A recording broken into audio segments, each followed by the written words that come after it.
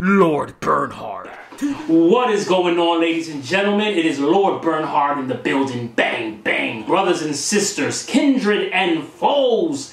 It is time. We have the hand of the PlayStation 5 right here. It has arrived. We are missing the body, but we have the hand. So we're going to go ahead and unbox the first peripheral that has arrived for the PlayStation 5. Let's go.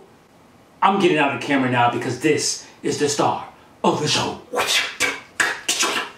I cannot wait. It is the final countdown. We are almost there, ladies and gentlemen. If I can get it out the box. Damn, am I this week? How about I go to the gym?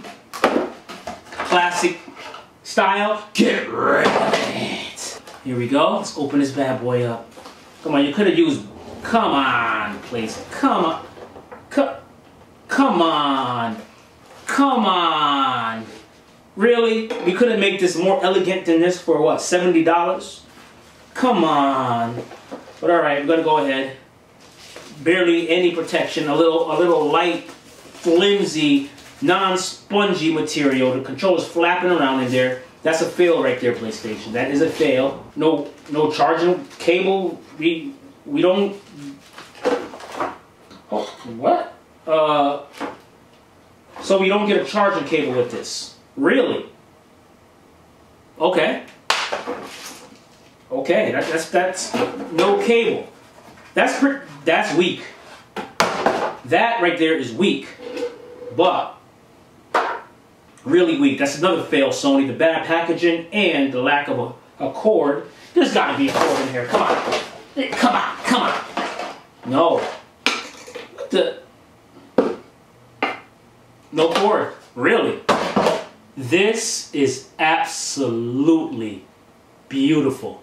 I'm talking about this right here. Look, right here. Me. Not this. Me. I thought it was me. I'm talking about me, man.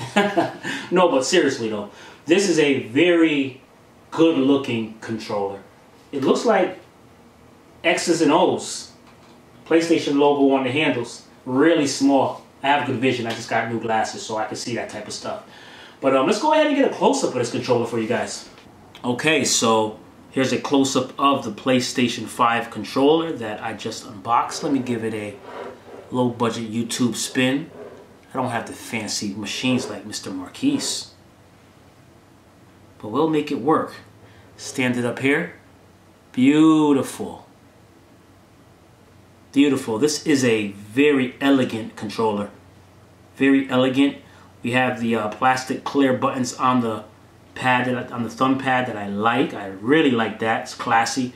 The buttons also are clear. We got the triangle, circle, the square, the X. Beautiful. The thumbsticks are nice. Good grip. PlayStation logo right here. We have a little activate. What's that? The mic input, and that's the mute button right here.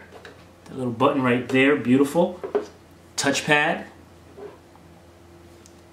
USB to charge it, which I'm assuming and I'm hoping that the console comes with a cord, because I don't understand why you would sell a product without a cord.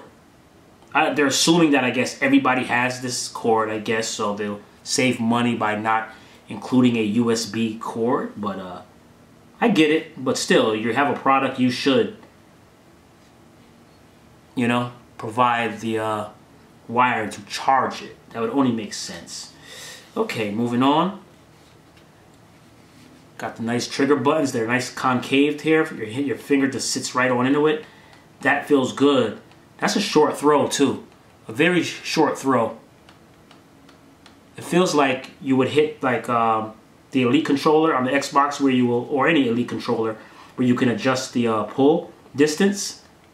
This is a very short pull distance. This is nice. This is nice. Controller feels really good. I like it. I definitely like it. Come on, guys. This is beautiful. This is beautiful. What more can I say? Good job, Sony, on the design of this controller. It's beautiful. but you get a fail for bad packaging, and you get a fail for not supplying a charging cable with this beautiful piece of alien technology. Hope you guys enjoyed the video. Be sure to hit the subscribe button, hit the like button, hit the notification bell, and I'll see you on the next video. Bang!